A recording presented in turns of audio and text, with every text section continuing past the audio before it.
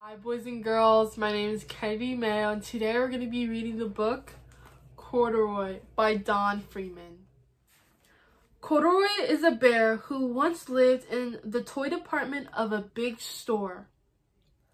Day after day, he waited with all the other animals and dolls for somebody to come along and take him home.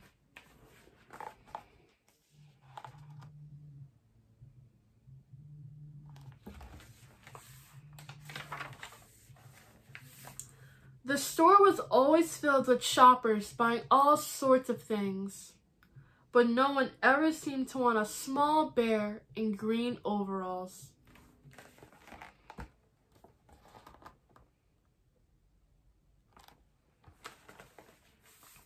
Then, one morning, a little girl stopped and looked straight into Corduroy's bright eyes. "Oh, Mommy," she said, "look, there's the very bear I've always wanted." "Not today, dear," her mother sighed. "I've spent too much already.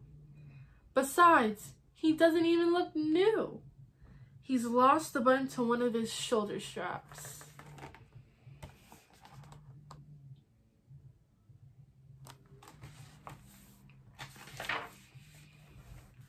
Corduroy watched them sadly as they walked away. "I didn't know I lost a button," he said to himself. "Tonight I'll go and see if I can find it."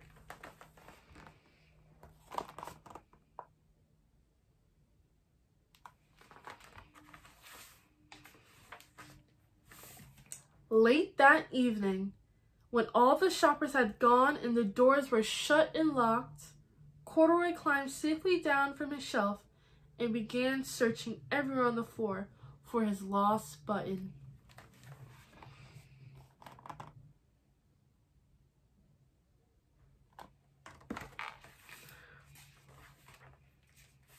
Suddenly, he felt the floor moving under him.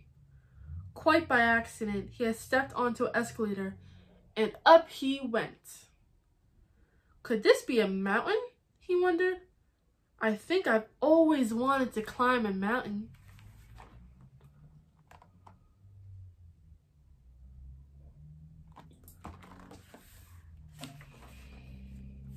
He stepped off the escalator as it reached the next floor, and there, before his eyes, was a most amazing sight. Tables and chairs and lamps and sofas and rows of beds. "This must be a palace," Corduroy gasped. "I guess I've always wanted to live in a palace."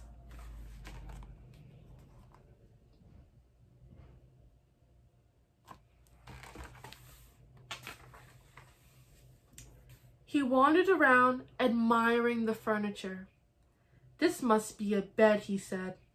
"I've always wanted to sleep in a bed." And up he crawled onto a large, thick mattress.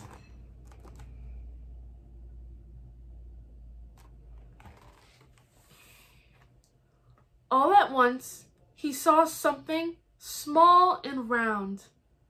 "Why, here's my button," he cried, and he tried to pick it up, but like all the other buttons on the mattress, it was tied down tight.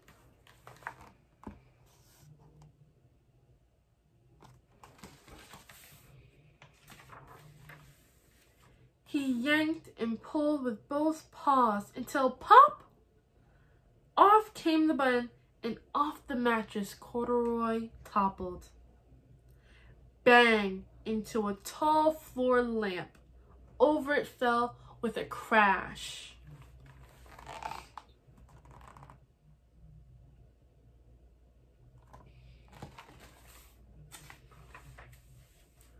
Corduroy didn't know it, but there was someone else awake in the store. The night watchman was going his rounds on the floor above. When he heard the crash, he came dashing down the escalator.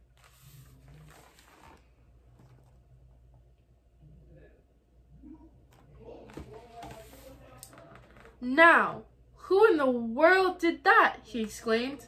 "Somebody must be hiding around here."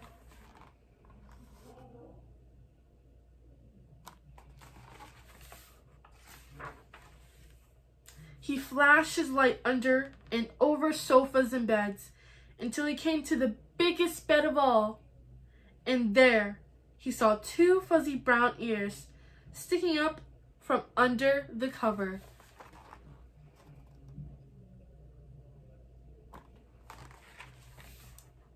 "Hello," he said. "How did you get upstairs?"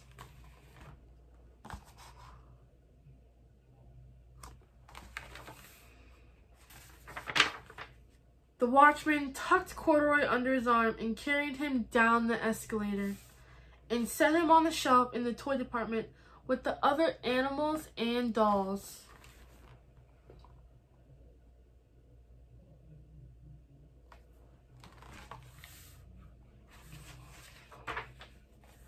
Corduroy was just waking up when the first customers came into the store in the morning. And there, looking at him with a wide, warm smile, was the same little girl he'd seen only the day before.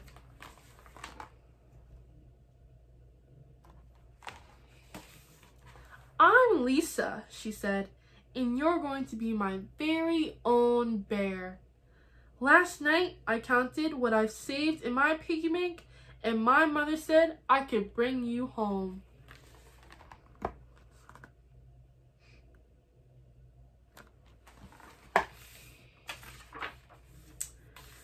"Shall I put him in a box for you?"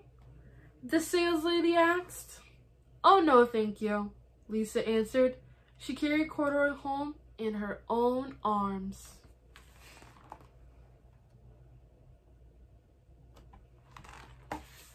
She ran all the way up 4 flights of stairs into her family's apartment and straight to her own room.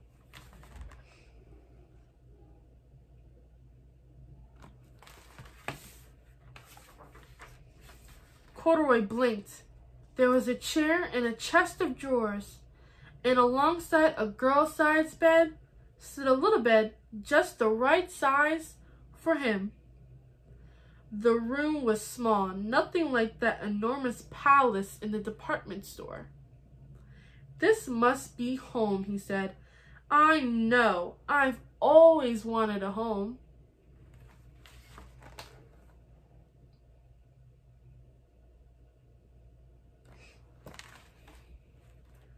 Lisa sat down with Corduroy on her lap and began to sew a button on his overalls. "I like you the way you are," she said, "but you'll be more comfortable with your shoulders strapped fastened."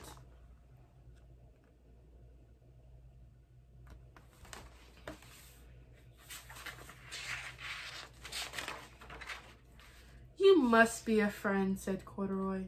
"I've always wanted a friend." "Me too," said Lisa, and gave him a big hug.